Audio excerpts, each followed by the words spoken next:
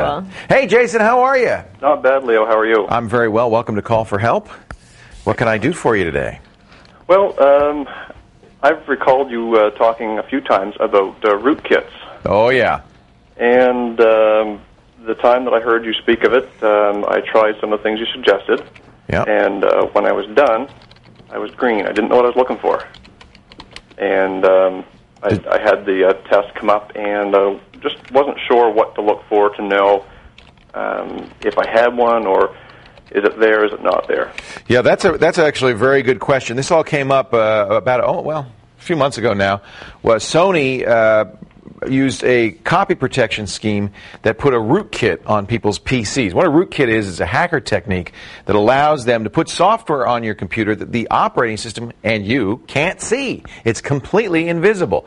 So if software is rootkitted, you could do a directory all you want and you'd never be able to see the file. And if you hit Control-Alt-Delete to see the task manager, it won't show up in the task manager. It's effectively invisible. And yet, it's on there. Now, Sony did it because they didn't want you to know that they had copy protection on your machine.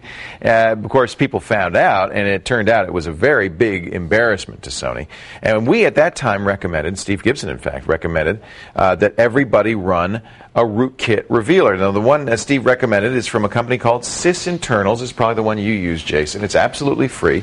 And you need to run some special software, and what this software does is essentially duplicate the functionality of the operating system so that it can see these files.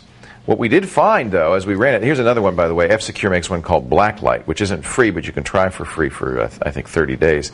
What we found was it's not just Sony that's doing this.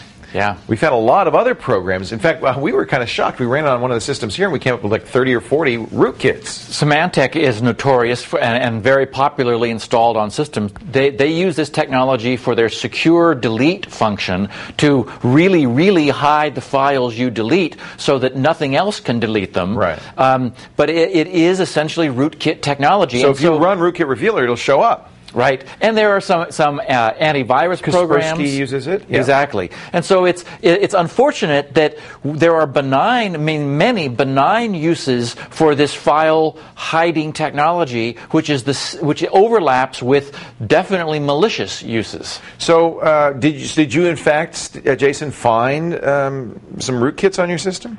Well, when I ran the program from SysInternals, it came up with about 19 different things on the screen. Right. And I really didn't know what I was looking for, so I didn't know if it was a rootkit or if it just found some deficiencies in the search. Right. Well, I don't blame you. Now, how can he tell? Is there any way to know, Steve? The only thing I could suggest would be to maybe Google the stuff that it shows, that Rootkit Revealer reveals, and see whether anyone's talking about it, whether it's known by the people on the net. I mean, unfortunately, there isn't a hard and fast rule that anyone can use that says we know these things are bad, we know these things are good. But now, Rootkit Revealer has been around enough, and enough people have found stuff that there's a lot of dialogue on the internet where people have tracked it down and figured it out. Right. I think the Norton stuff we could tell was Norton because it said Norton, and it was in the Norton directory structure. And it was pretty clear. Right. I think same with Kaspersky, but that's really what you need to do. Do you have? Can you tell when you look at it? Are any suspicions about where that stuff might have come from? Well, see I don't know. I've since formatted my computer. Yeah. And obviously eliminated any problem that I had. The problem I was having was excessive CPU usage, and I thought maybe it could well be. There. Could well be. Now that would be a really not benign use of a rootkit. That would be a hacker. And there are a number. If you go to rootkit.com, you'll find a number of programs that hackers use to put stuff on your system and hide it.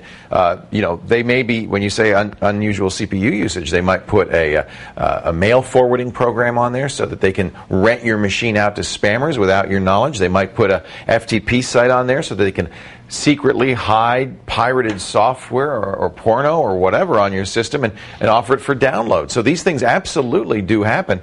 You probably were prudent to erase it, although what I'm hoping is that well, I don't know if I'm hoping this. I hope it wasn't something benign, because you did go to a lot of trouble to erase it. But I think that was a reasonably prudent thing. If he also reinstalled everything he had before on his reformatted machine and didn't get that stuff back, well, then he knows. Then it's an indication that something had crept in. Now, it is also the case that there are other false positives that are not either deliberate software or malware. There are some like broken keys which will accumulate in old Windows machines over time, and those will sometimes be shown up by Rootkit Revealer. They're registry keys. They're just sort of cruft. It's just debris. Well, I've just been running Rootkit Revealer while we've been talking, Jason, and I in fact have that. It says data mismatch between Windows API and raw Hive data. Right. That almost certainly is not a hacker. It's just registry dirt. It's dirt. It's a crudded up registry. And these things happen, and in fact it is in the registry. It's in the SQL Server uptime UTC key of the registry. And that's harmless. It's debris, yeah. So I hope that you don't have a hacker on your case.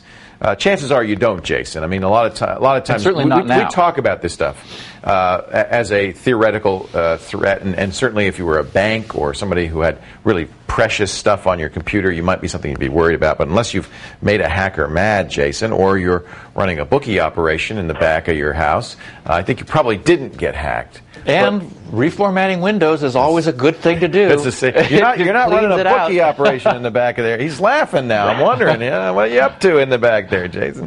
No bookie. Just kidding. So, but you were right to be prudent. And whenever you find, with any security program, whenever you find one of these positives, whether it's false or true positive, it's a great idea. Just Google it. That's where